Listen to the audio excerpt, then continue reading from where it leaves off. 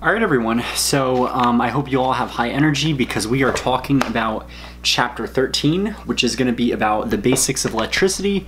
In this chapter, you're going to learn about the basics of electrical safety, how to be safe around electricity, and some common terms used. You're also going to cover the types of electric currents that we use in a lot of the facial treatments, and we're going to touch upon some of the machines that we use for skincare. So, I know a lot of students always wonder, why do we have to learn this? I always thought this was interesting but kind of boring. And it's because that we really need to know two things. We need to know that electricity is a gift that we have. It's something we kind of take for granted. Close your eyes, take a few deep breaths, and I want you all to imagine what life must have been like in the 1800s and early 1900s as a hairdresser before electricity became so commonplace and so practical. Could you imagine having to do hair, shampoo hair, style hair, set hair, when you did not have access to electricity? Now you can shampoo someone's hair, blow them out quickly in like 10 minutes or under. This was not the case back in the day. You used to have to either have them air dry or set the hair with something, or just style the hair when it was dry and dirty, and it gave you a very dingy look. If you see those beautiful pictures from the 1800s, very few people had good looking hair. Those that knew how to take care of their hair and knew the science did. Electricity was a new thing when it was discovered, and through a lot of trials and errors and humongous fails, we learned how to hone it and how to make it safer. Watch the documentary Hidden Killers of the Victorian Home and the Edwardian Home, especially the Edwardian episode, and then Hidden Killers of the Post-World Home, because it covers electricity and how people are big DIY people. If you come from an Italian family like I do, you'll know that all the Italian men, and I'm guilty of this, we try to fix everything ourselves. It's just in our nature. My grandpa is the same way, and it does put us at risk. One of the best examples I can give is really recently, probably about no longer than 4, back in October, actually a few months ago, back in October before Halloween, he decided to fix a space heater, and he tried to rewire it himself, and he told my grandma, oh yeah, I fixed it, don't worry, this and that. Well, I was downstairs with my grandma, the lights were flickering on and off, the TV was flickering, you would have thought it was the apocalypse. We heard my cousin scream from upstairs, and what had happened was the space heater had blown out. It actually arced, and it fused inside the metal prong to the socket, and there was a big charred mark. I gotta see if I can find a way to edit in some photos of what it looked like, but it was really scary. It was a huge learning lesson that this is nothing to play around with. Electricity is serious. And we're also going to cover certifications. You want to buy lights from the salon, lamps from the salon, from a reputable source. When I worked in retail at TJ Maxx and Home Goods, we did have a lot of recalls on lights because they weren't UL certified. And I think I used the right term. Let me just check. Yep, UL certified. And what that means is that you run the risk of having a fire. I remember years ago, we had a pole lamp. It was the octo lamp, so it's a pole lamp with these 8 little heads, and you can bend them and bend the lights in different directions. The type of bulb was a halogen bulb, and halogen, while it produces a pure white light, it also produces a lot of heat. So what had happened was the silicone coating around it was not fireproof or didn't have any flame retardants, and what had happened was it actually melted the silicone to the bulb, and it was sizzling. Some of the glop almost hit the cord. That could have started a fire. So it's really important to know some basic safety. I also want to touch upon this chapter and tell you that one of my biggest pet peeves is when I see students do this, when they have a hot dryer and they wrap the cord around the front of the dryer. Oh, it makes me so mad. I tell them you should take it, do the S shape, twirl it up, and tie it up. I get so nitpicky with that, and that's the only thing that really drives me crazy. But anyhow, check out these fun facts. That a lightning bolt travels through the air at speeds of up to 60,000 miles per hour. When you touch something and get a static shock, that's a form of electricity. You know, if you ever pump gas, you have to touch the metal first, get all the electricity out of you, because you don't want to be pumping that flammable gas and have a spark and, have everything go boom. Also know that electricity travels very fast. 186,000 miles per second. If you were to travel that fast, you can go around the world 8 times in a few seconds. That would only take you to turn on a light switch. So that's how fast the energy is. It's very powerful. So, when you look at, the book gives the example of looking on lightning in a stormy night, you'll see the effects of electricity. If you plug in a poorly wired application to a socket, it'll spark and, smoke. You're seeing the effects of electricity. You're actually not seeing electricity itself. Electricity is not matter because it does not occupy space or have any weight that we can measure. So electricity is defined as the movement of particles around an atom that creates pure energy. It is a form of energy that exhibits magnetical, chemical, or thermal effects when in motion.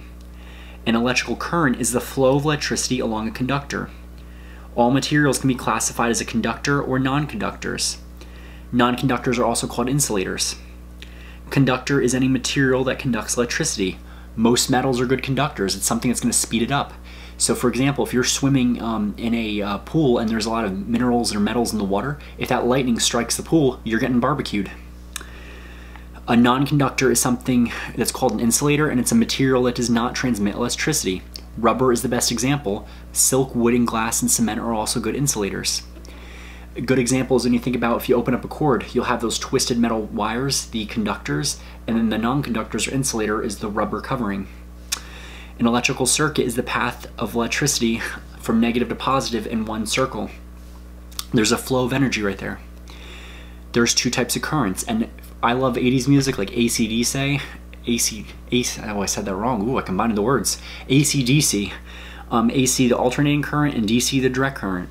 Your DC, the direct current, is the constant even flowing electricity current that travels in one direction and is produced by chemical means. Flashlights, mobile phones, cordless hairstyling tools are the use of direct current batteries. The battery in your car is also a direct current. Most of our tools don't use DC, they actually use AC. So your direct current will use a converter. It's an apparatus that changes direct current to an alternating current. Converters usually have a plug and a cord. They allow you to plug appliances in outside the salon or at your home that normally would have to be plugged into an electric wall or outlet. The mobile phone charger in a car is a good example of a converter. An alternating current is abbreviated AC, is a rapid interrupted current flowing first in one direction and then the opposite direction. It is produced by mechanical means and changes directions 60 times per second. Corded hair dryers, curling irons, electric electric files? I don't know what that is. Oh, electric files, like electric nail file.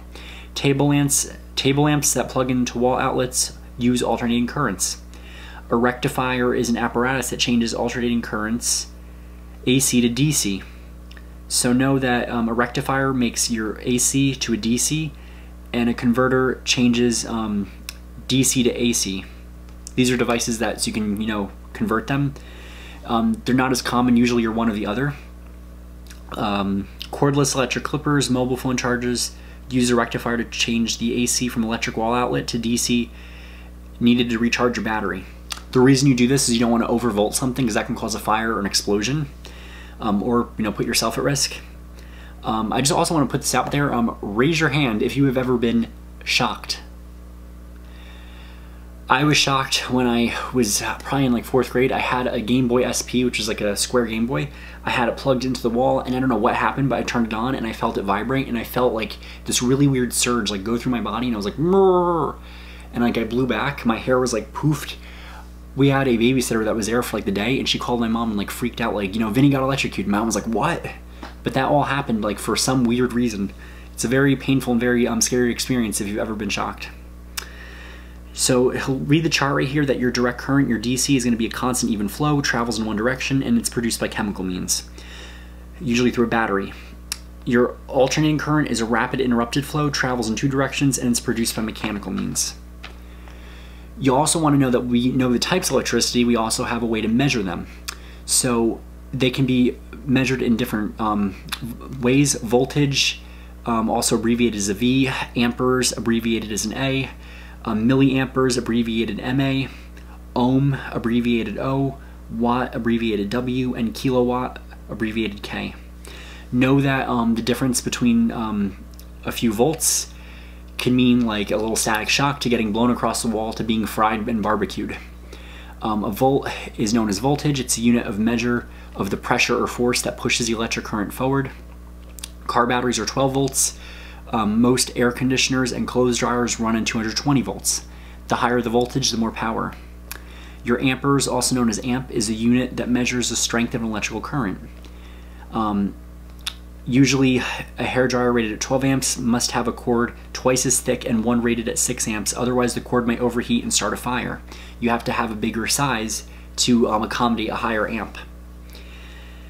A higher amp rating indicates a greater number of electrons and a stronger current.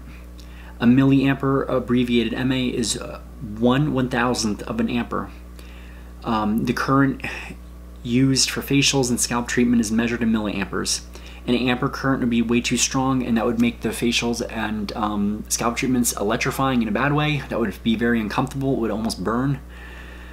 An ohm is the unit of measurement, measures the resistance of electrical current. Currents will not flow through conductors unless the force volts is stronger than the resistance, ohms. A watt is abbreviated W, the unit that measures how much electricity is being used in 1 second. A 40-watt light bulb uses 40 watts of energy per second. A kilowatt, abbreviated K, is 1,000 watts. The electricity in your house is measured in kilowatts per hour. A 1,000 watt, 1 kilowatt hairdryer uses 1,000 watts of energy per second. So putting this in perspective, read the fact box that says 1 kilowatt per hour will power a television for 3 hours, run a 100-watt bulb for 12 hours, and keep an electric clock ticking for 3 months. That is how powerful, a kilowatt is, even though it sounds like minuscule. You don't need to know too much about that, but you want to know that you need to have good smarts electricity, and a lot of it is common sense. I'm sure you guys know that your blow dryer or your bathtub are not best friends, that we shouldn't play with the socket at our age, hopefully, that playing electric pranks on people is not nice.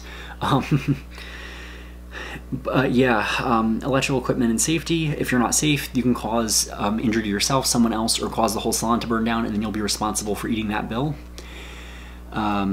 Careless electrical connections can override and overload circuits, resulting in electric shock, burn, or even a serious fire. Know that Underwriters Laboratories, UL, certifies the safety of electrical appliances.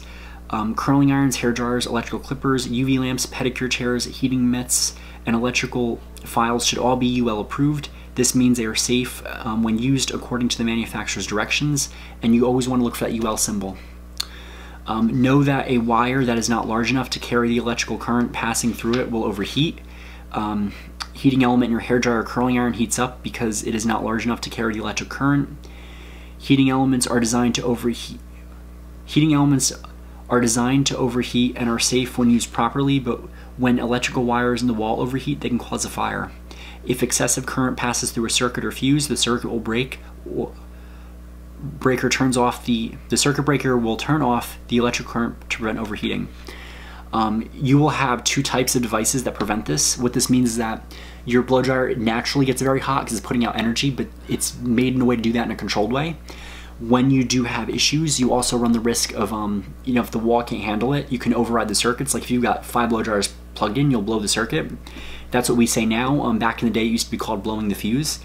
We typically don't see fuses anymore. They tend to be seen in homes that are a little bit more antique, a little bit more older.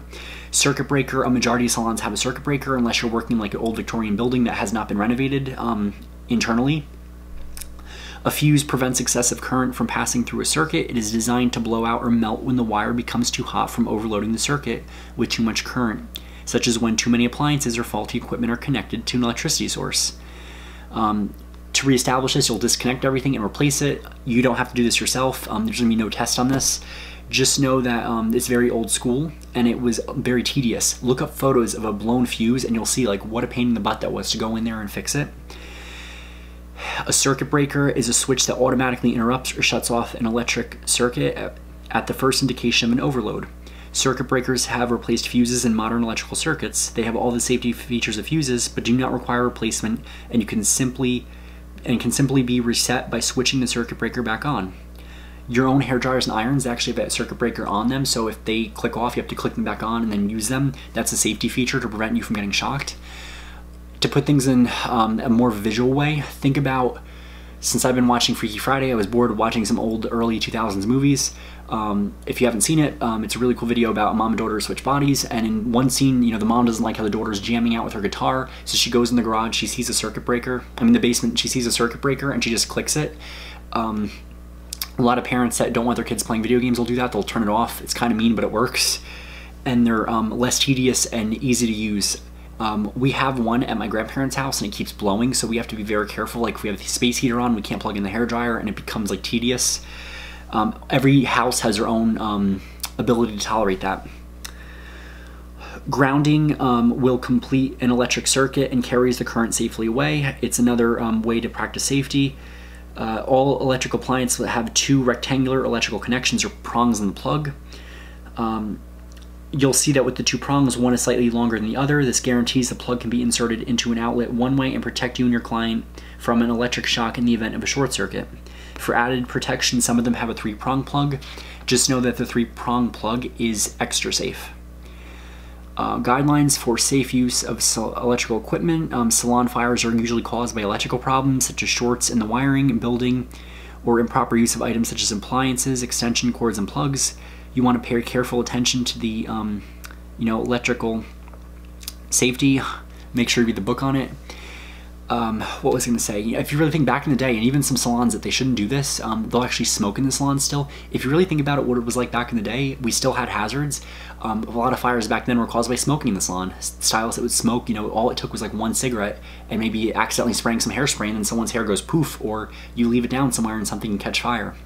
Now, a lot of the times, fires are caused in the salon because we're not smoking in the salon anymore. It's caused by leaving stuff unplugged, leaving stuff in.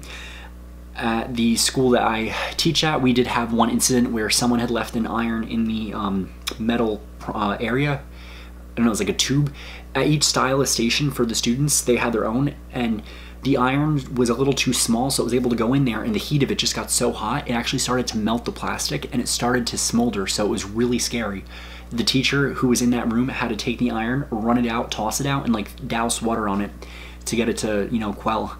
But that's how serious it can be. So you always want to make sure that if I have a hot tool, I lay it on a flat surface. They have an iron safety you can like rest your iron on and let it cool that way.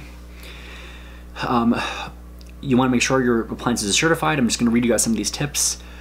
Disconnect all appliances when not in use. Inspect them thoroughly. Keep the wires in good repair. Use only 1 plug in each outlet. Overloading can cause a circuit breaker to pop. Avoid contact with water and metal surfaces with electricity. Keep the cords on the floor away from everyone's feet. And do not leave your client unattended when connected to an electrical device. Do not attempt to clean around electrical outlets when equipment is plugged in. Kind of common sense there. Do not touch metal objects at the same time if either is connected to an electrical current. Do not step on or place objects on electrical cords. And do not allow electrical cords to become twisted. This can cause a short circuit. Don't attempt to repair electrical appliance. That is something my grandpa and I should read. Or if you know anyone who's had an electrical fail at home, leave it to the professionals. Go to a store and they'll help you out. Also know that older buildings in a home may only have 2-prong wall outlets. There's special converters that you can buy where you can plug the 2-prong in there and it has a space for a 3-prong one. That's usually a safer way. A person at a hardware store will know more and how to help you with that. I'm going to give you guys your 5-minute break and we're going to try to finish this up with electrotherapy and some types of light and lasers, and that should be it for everything.